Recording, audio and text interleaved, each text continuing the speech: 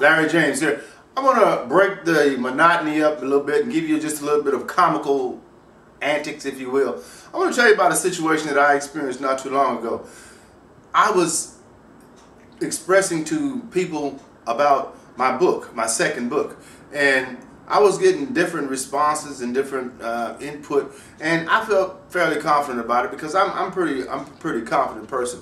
And once I put a product out, I feel pretty good about it because I do spend the time necessary to make certain that I cross my T's and dotted my I's. But I was expressing my second book to a couple of people, or a room full of people at one point, and they were saying, well, wow, that's a lot different than the first book.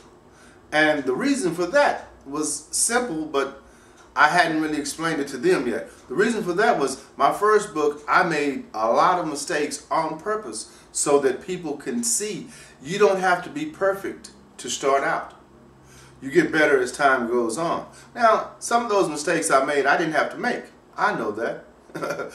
But I did on purpose. So I'm saying that to say this.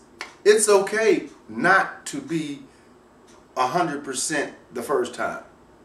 As long as you do what? Start. You have to start something.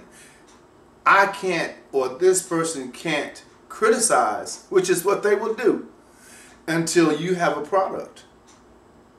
Right? Does that make sense? Anything less, you're just walking side by side with them. So don't worry about that type of criticism. That's going to come whether it's a perfect book or whether it's not. Whether it's a perfect product or whether it's not.